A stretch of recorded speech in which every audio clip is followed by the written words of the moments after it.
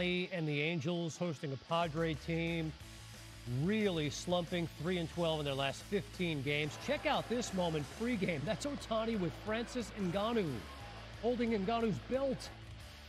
Ngannou's a big dude, and he doesn't look that big compared to Ohtani. It's what everyone says about Ohtani. He's a much bigger guy than you think. Bottom one.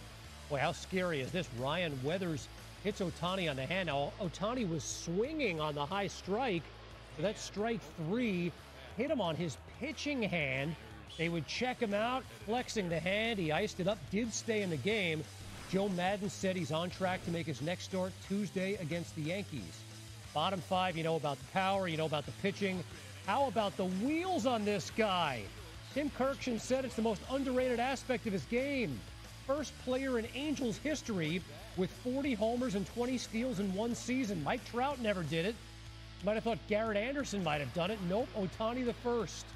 Joe Adell might get there one day if the power numbers get there and he lives up to what they think. RBI single, Ohtani scores 10-2.